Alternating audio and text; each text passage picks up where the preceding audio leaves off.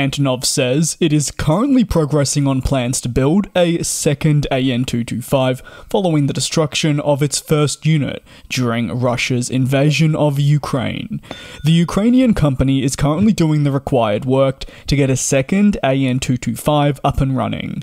This includes a significant amount of preparation, such as calculations and experimental design works, until a consensus can be made on the direction they want to proceed with. Antonov says they are also in close discussions with key partners that would supply components for the next AN-225.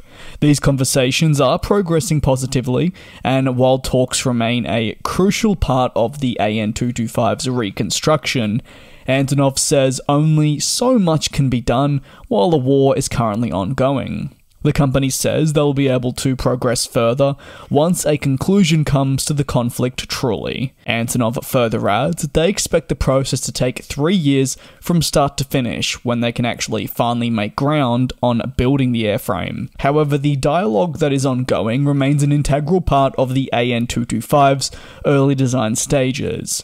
The more they can knock off in the design process will make their building job far easier when they do get the chance to do so. Antonov has said it wants to restore the AN-225 because of its true uniqueness in the space, and also its transport capabilities. The sheer weight that it can carry means its power is beyond any of the transporters currently out there.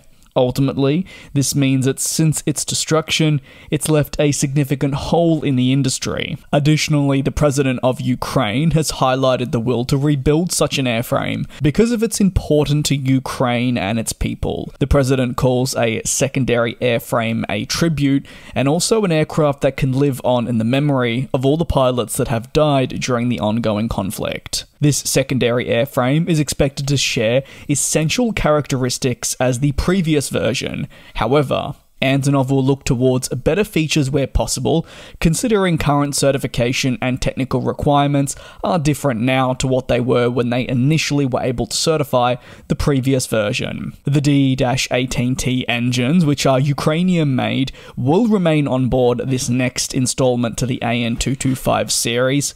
However, there are discussions with partners in Asia, Europe, and as far as the United States regarding potential upgrades to the avionics. These conversations are meaningful, and based on the results that Antonov gets from these, they can decide which direction that they would like to head, whether that be utilizing upgraded parts and so forth to make the airframe more efficient moving forward. What are your thoughts on Antonov's will to rebuild the AN-225?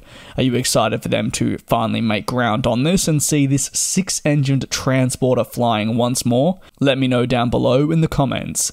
And a big thank you to United 24 Media for making this mini-series on the AN-225 across the publication possible. And we'll fly.